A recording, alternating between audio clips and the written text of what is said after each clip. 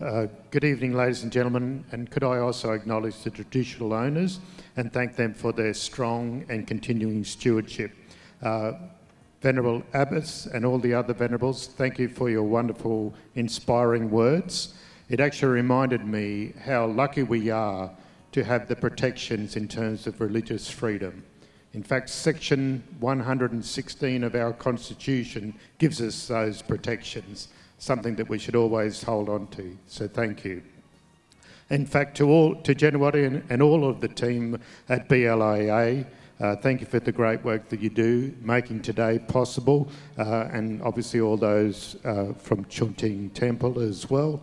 I know all of this wonderful display behind me didn't just happen.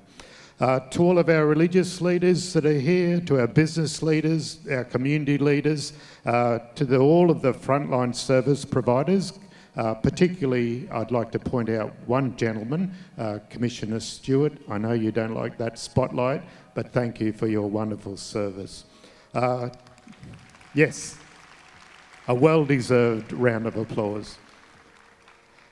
To all of our diplomatic corps, particularly I'd like to mention Bruce, my good friend Bruce, thank you for the great work that you do.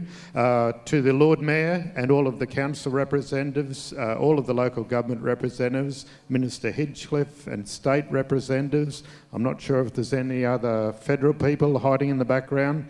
But obviously coming together on this 23rd occasion, a great mix of religion, a wonderful sacred space that I'm standing in front of, as Sterling mentioned, but also that great mix of culture and philosophy.